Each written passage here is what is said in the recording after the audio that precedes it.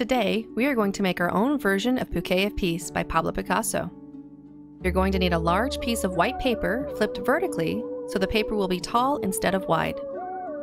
Our first step is to write our names. When you have written your name, please turn the paper over.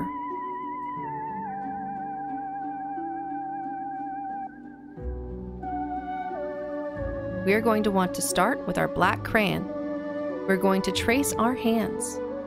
After you have traced your first hand, you can either turn your paper to trace the same hand again, or you can switch hands and trace your other hand.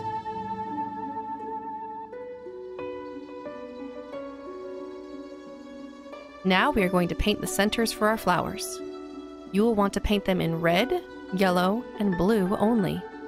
Start with one color and paint 2 or 3 circles of each on your paper.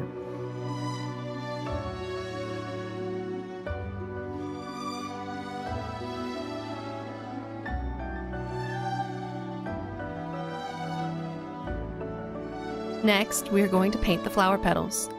The only rule is that you cannot use the same color as the center of your flower, so a red center will need either blue or yellow petals.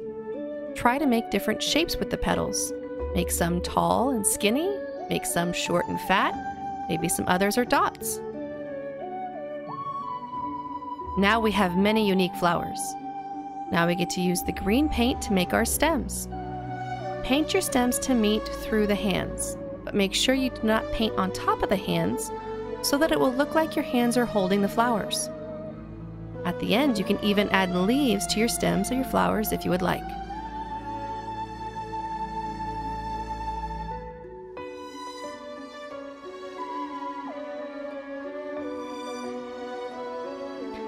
Your very last step is to sign your name on the front of your artwork in the bottom right-hand corner, just like Picasso did.